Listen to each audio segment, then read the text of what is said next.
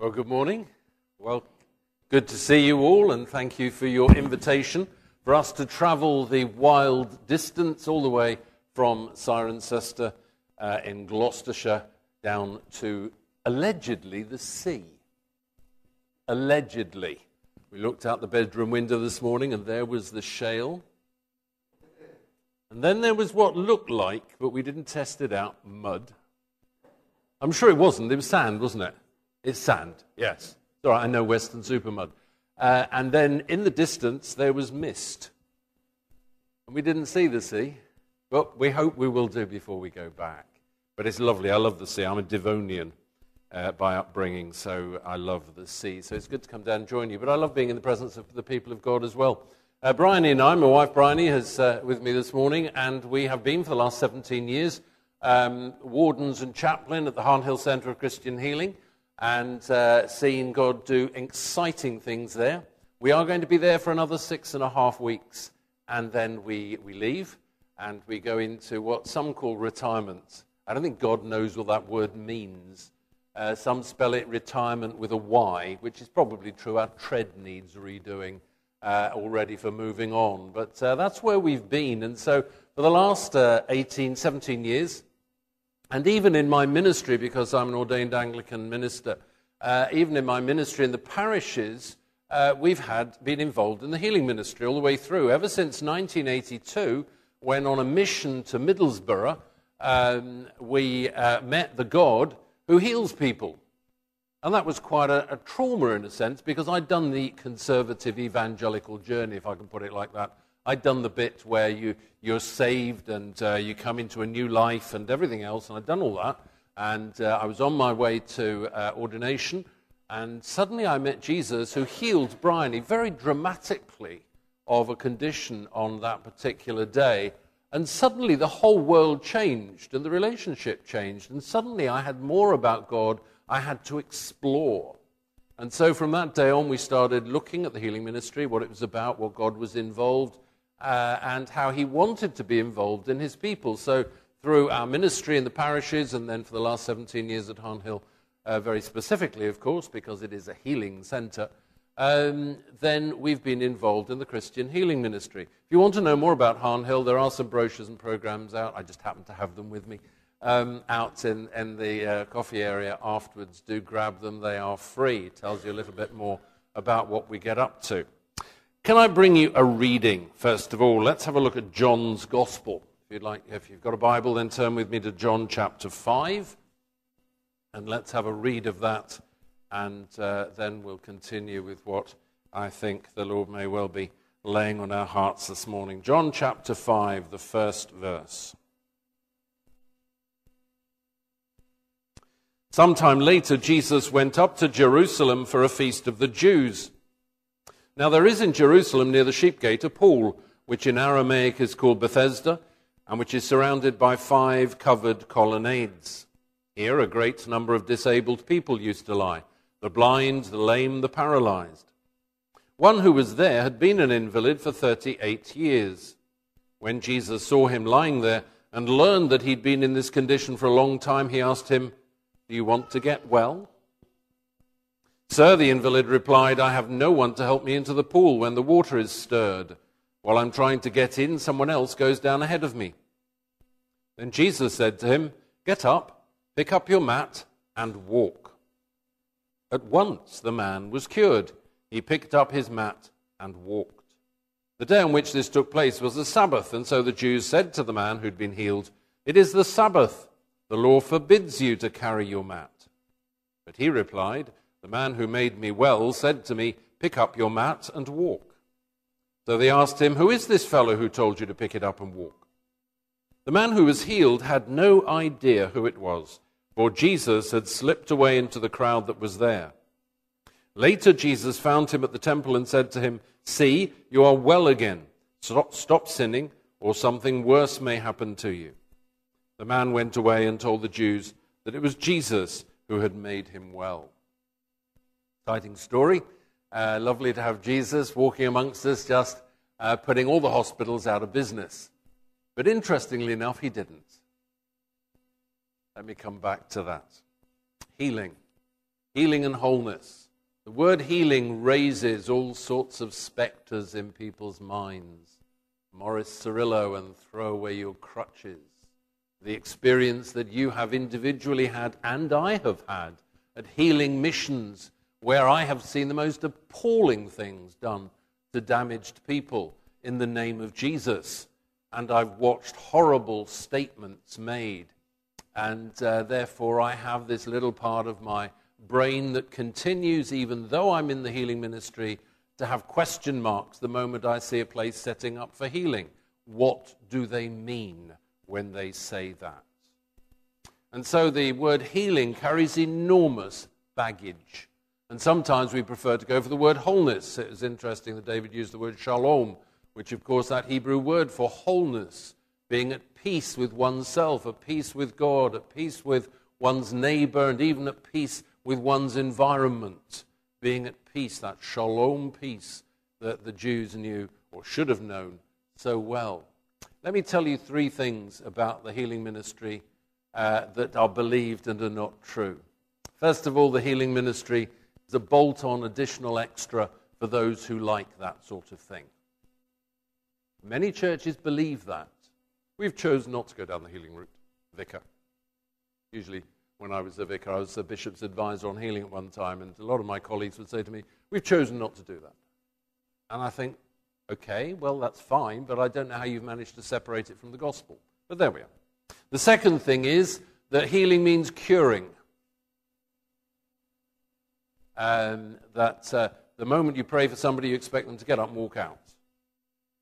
And the third thing is that healing should become thereby the focus of everything that we do as a church. Now, those three things are false. Healing, if I go back to the first one, is not a bolt-on additional extra. It is part of the gospel imperative of Jesus.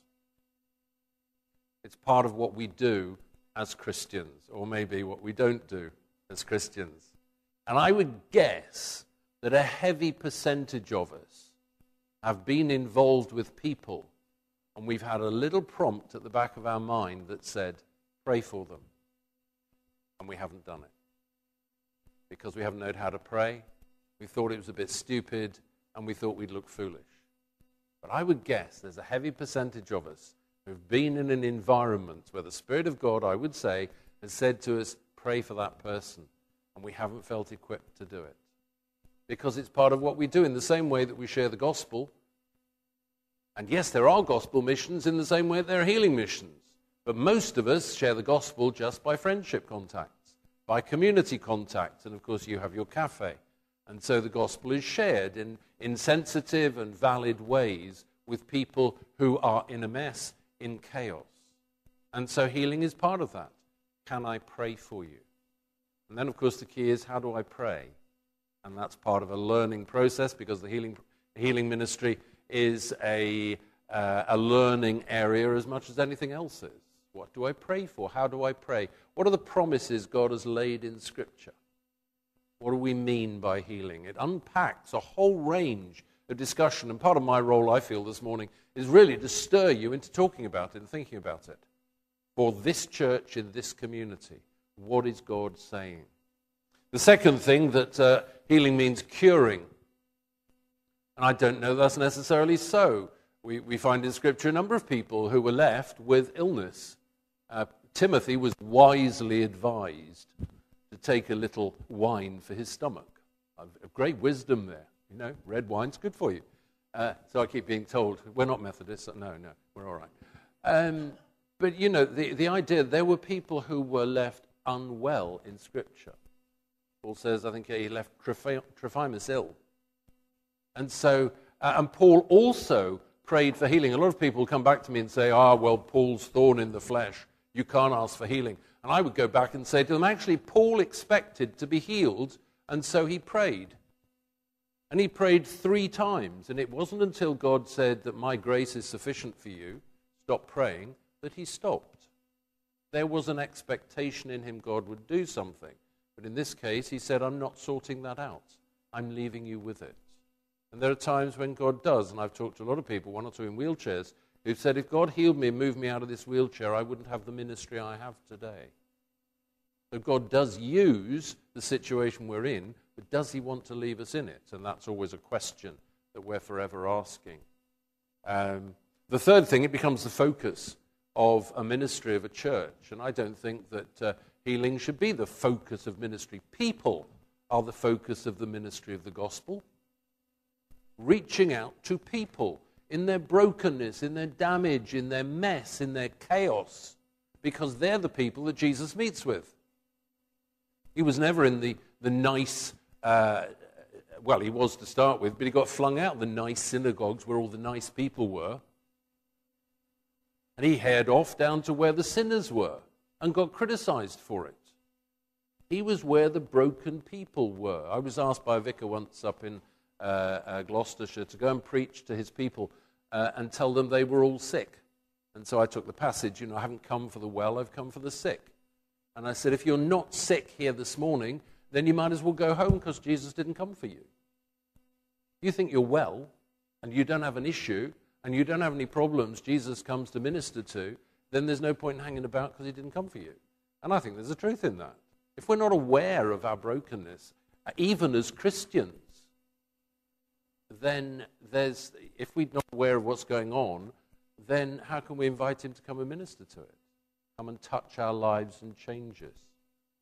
I see you've got Harvest Supper coming up, or Harvest coming up. I love Harvest. No, I don't. Never knew what to do with Harvest, really, despite living in a rural community. What do you do with Harvest? And on this particular occasion, as people came in, I handed seeds out. You can pinch this, it's not copyright. I handed seeds out to the parishioners as they came in, and they oh, thank you. And I said in the sermon, I'd like you to plant your seed, and next year at harvest, bring the little pot back, and we'll see who's got the tallest plant. I didn't know what the seeds were. I mean, I'm not a gardener. And so when you come back, and they all smiled. They thought it was a great idea. And then I said, while you're out here, while we're measuring your plants, you can tell us how you have grown in the last 12 months as Christians. And you can say in your testimony how you were and how you are today, a year on in walking with Jesus. If they could have killed me at that moment, they would have done. There was no belief at all that there would be any difference between 1 year's end to the next. None at all. Now, God ministered to some of those people. I got a teacher who said, I've got that cold again. What cold again? Oh, I always get it every September. I said, do you want it every September? Well, it's the chalk. It was the days of chalk. Do you remember chalk? And it's normal. I said, do you want it? She said, no. I said, well, let's pray against it. So I prayed for her briefly. And it was a year later, in fact, it was 14 months later, she said, I haven't got that cold this year. And I said, well, no, of course you haven't. We dealt with that. And it was something as simple as that suddenly she was able to say, gosh, I've been healed.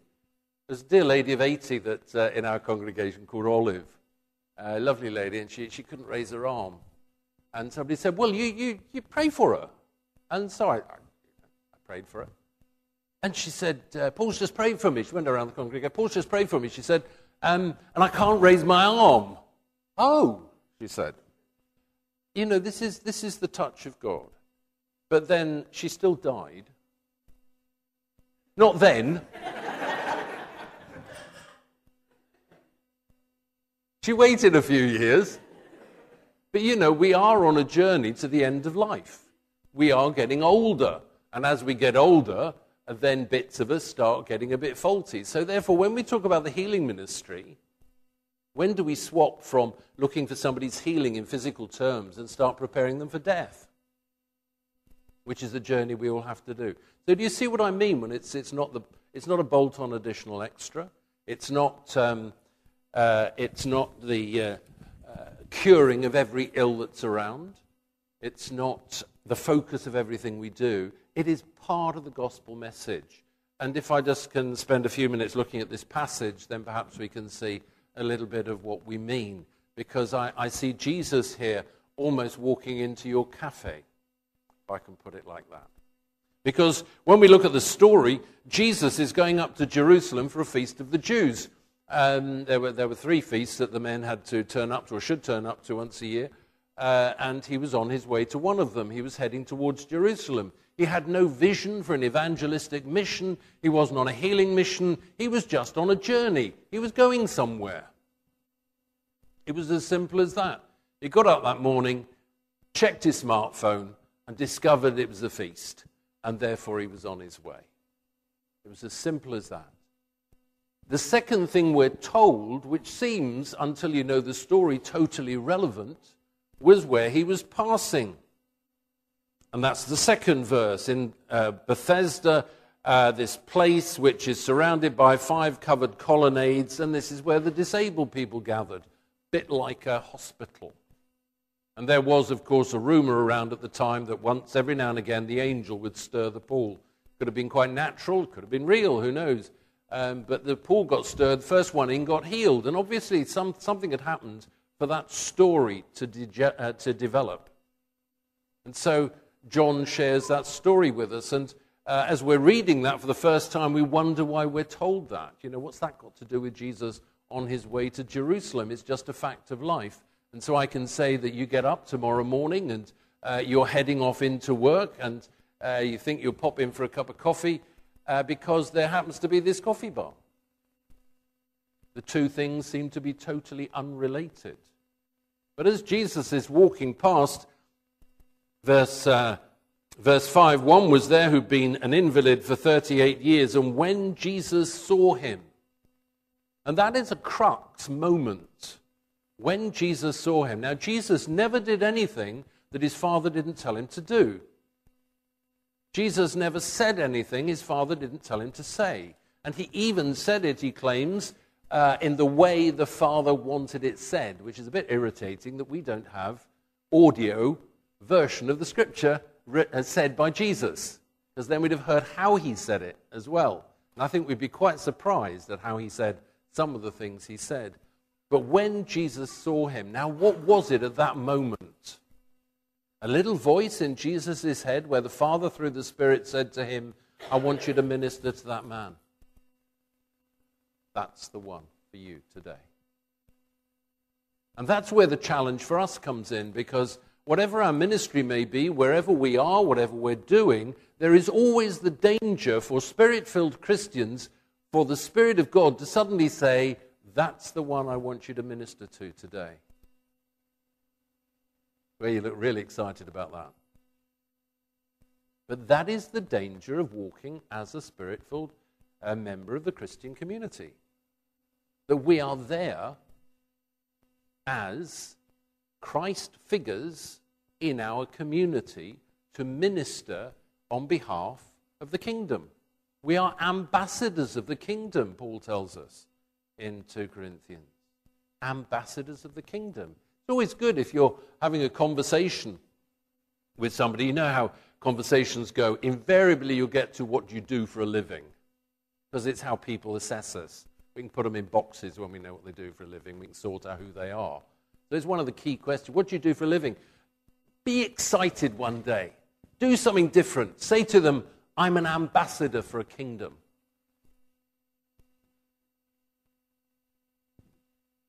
Is that more important than being a postman or a manager or whatever else it is we might do? You know, where are the priorities? I'm an ambassador for a kingdom. And they will invariably say, what kingdom? And you can spin it out for as long as you like, really. But effectively, the kingdom of Jesus. Now, that's either going to be a conversation opener or a conversation killer.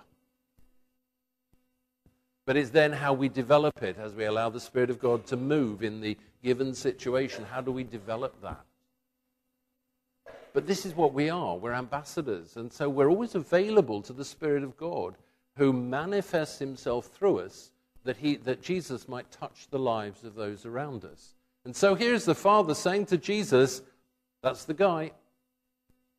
And so Jesus goes over to him because he never disobeyed. You know how we get a little prompt of the Spirit perhaps, and we now analyze it, we pray about it, we set out fleeces, and we do all these things because ultimately we don't want to do it. It sounds far too risky. Gideon puts out fleeces hoping it's not going to work because it all sounds far too risky. And we're a bit like that. Jesus responded. You know, Paul said that we should be learning to will and to act according to Father's good pleasure. Jesus was there because he was sinless. He knew. And so when Father spoke, Jesus acted. And so when Jesus saw him and learned that he'd been there in this condition for a long time, he asked him, do you want to get well? Now it's interesting, the words well and cured in this version are all the same word. They're a medical term. The medical term. It means sound in wind and limb. Fit, cured. But interestingly enough, it is a medical, physical term. It doesn't have the spirituality of being whole. So there is a lack in this man still, even though he is physically made well. But let's go to this question. Do you want to get well? Well, that may not be the question that we introduce ourselves to somebody. It may be as we've listened to a story, as we've heard a little bit about somebody's journey and their pain and their anguish and so forth, that we say, can I pray for you? Interesting lady we prayed with, we were at a church up in Warwick yesterday, and a lady came forward for prayer who had 3 children who'd been in prison, one was still there. And you saw the anguish. Now, it's easy to sit back and look at people sent to prison and think serves them right. We saw the mum and the pain of the mother who watched 3 of her children in prison. And so what we prayed about, was the lads in prison, that Jesus would meet them. We prayed about the mother's pain.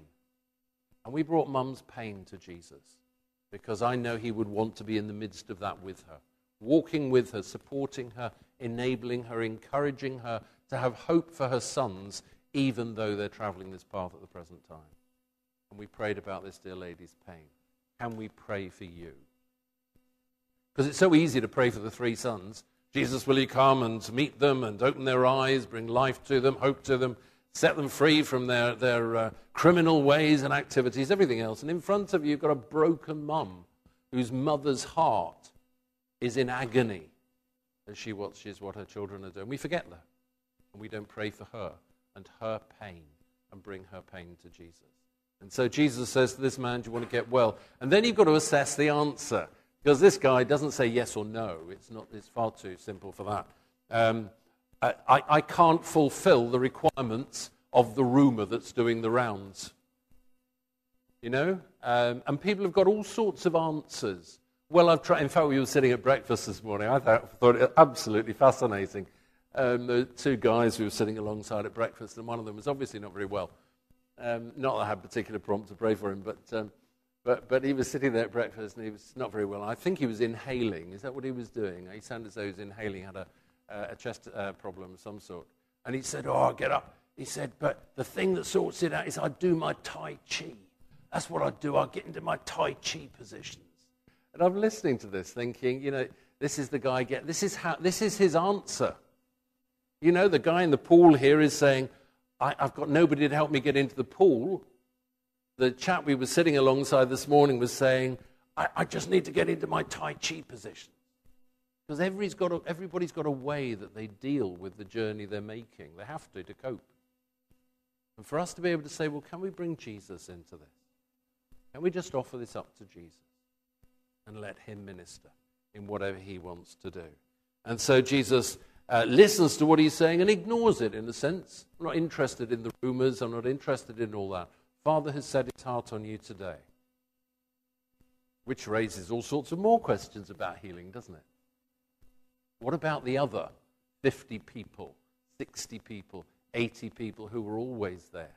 One of the key questions of the healing ministry. Why do some get healed and some don't get healed? Part of the kingdom journey that we make. How do we cope with that? How do we work with that? How many of my colleagues in the healing ministry have died through illnesses when they've prayed for those same illnesses in other people and seen healing? Why does it happen? No idea. Just remember the key factor that God is sovereign. And I trust him. And so Jesus says, get up, pick up your mat and walk. Once the man was cured. And Jesus does have this wonderful touch. And we do see the miracles occasionally. We've seen a few at Harnhill, not loads of them. I'd love to see more. We have seen the occasional immediate healing because God does that from time to time. But for many Christians, he actually expects us to be on a journey of wholeness, and therefore to be looking at ourselves, looking at who we are in Christ, looking at who we are. It's fascinating listening to your software this morning, and particularly just a little bit you left us with, which was, is it in the creation of the program, is it in the download of the program, or is it in the way we're using the program? And that had so many echoes for me this morning, because we hear truth of God, we distort it with our own experience, and then we use it in a faulty way. And so God says, I'm the healer. We hear, God heals everybody, it's in the atonement. And we go out and say, you're not healed because you haven't got enough faith.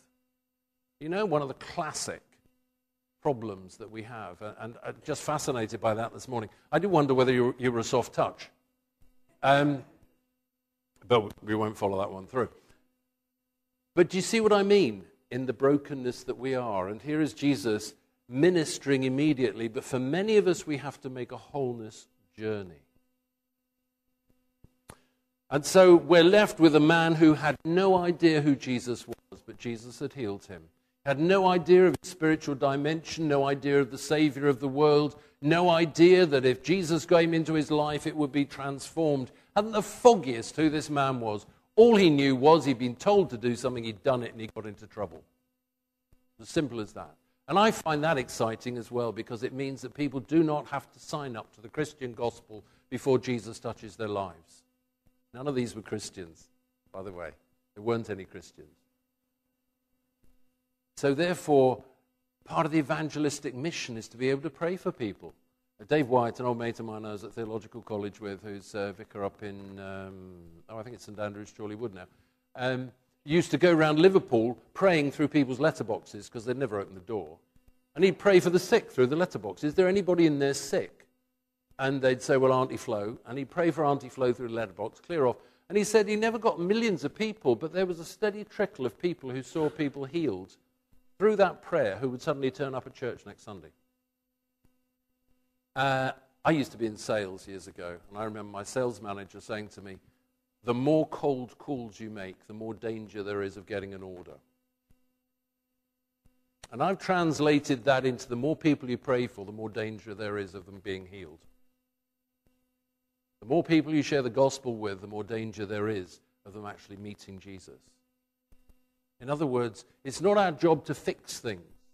It's not our job to see the answers. It's our job to be the ambassadors and then see what God does and see what Jesus does. Which leaves us, I hope, with a whole raft of questions. And rightly so. Because the kingdom is about exploration, discovery. What does Scripture say? How do we respond to that? But that didn't work for me. So therefore, is it true? Lots and lots of questions. Why do some get healed, some don't? This man got healed, but it seems he was missing the spiritual imperative. He didn't know who Jesus was. That was another stage of his journey, if he ever made it. I don't know. It means that people can come in here not knowing who Jesus is. We can still pray for them because Jesus knows who they are, which is far more important, because he can start touching their lives. And that's the call that's laid on our lives. And that's where healing and wholeness fits into it. Not that it becomes the be-all and end-all of life, but it's just part of a lifestyle. Can I pray for you? Can I lift off the shock and trauma of that? Can I break the hold of that lie over your life? Can I actually tell you that God forgives you when you're sorry for something? And he sets you free. And can I lift off the guilt? Can I lift off the shame? Can I lift off the sense of failure that is upon you today? And say to you that God loves you. And he fights for you. And he has fought for you. And he's gone through the cross for you. It's an exciting journey, but it's a hairy one. Because it challenges us at our own personal belief systems of, but it's only me. You've been called to the healing ministry, Paul. Well, actually, we all have. We all have. Matthew 28 and 20 is quite a painful passage because it says not only baptize them all in the name of the Father, the Son, and the Holy Spirit, which I'm sure you do, but it also goes on to say, and teach them to obey everything I have commanded you. Part of the command of Jesus to the 12 and to the 70 and ultimately down up to us is heal the sick, preach the gospel, teach, heal, cast out demons, raise the dead. It hasn't stopped. Rolls on still. Now, I might have stirred up all sorts of stuff, and that's good, and we're going to run away and leave you to get on with it. But what Brian and I are very happy to do, and I think you've got some people in your own congregation, if there's something that's hit you personally that you'd actually like to pray about, then Brian and I are both very happy to pray with you, and I know David said there are some in your congregation who would happily pray with you as well. So if you've been stirred by what I've said personally, or you even want to ask God to give you the courage and the grace to get out and do what I've suggested, we're very happy to pray with you. We will be around. We're not running away quite that fast. But it is an exciting journey. I can promise you that. And when we leave Harn Hill, we aren't stopping because we then have to put into practice what God has laid upon us and taught us through the years. And at one level, we look forward to it. Another level, it sounds a bit frightening, but I'm sure he's got it all in hand. Father, I thank you that you have laid these things upon us, and thank you too that you've given us of your Spirit to enable us to do what we're called to do.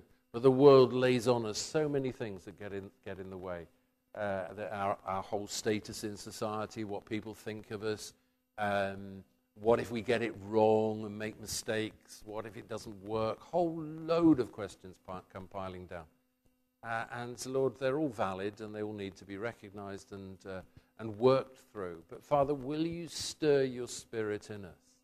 Will you give us the grace to spot when your Spirit is asking us to do something and to recognize either our obedience or our disobedience and start to see the reality of what the kingdom is doing in us and what the Spirit is calling us to do and to be. And Lord, will you stir an excitement in us in that? Stir a real joy in our hearts. And may we, a bit like Adrian Plass in one of his stories, it was John Wimber, when he comes away from the first person who is healed by his ministry, who walks away as though he's used to doing this all his life and gets back into his car and says, hey, I got one. Lord, may we have that same sort of enthusiasm and passion as we see you touching lives and changing lives, gently, graciously, but determinedly. And so we give you the glory because this is your ministry, it's not ours. It's your ministry. And we honor you and thank you for it in Jesus' name. Amen.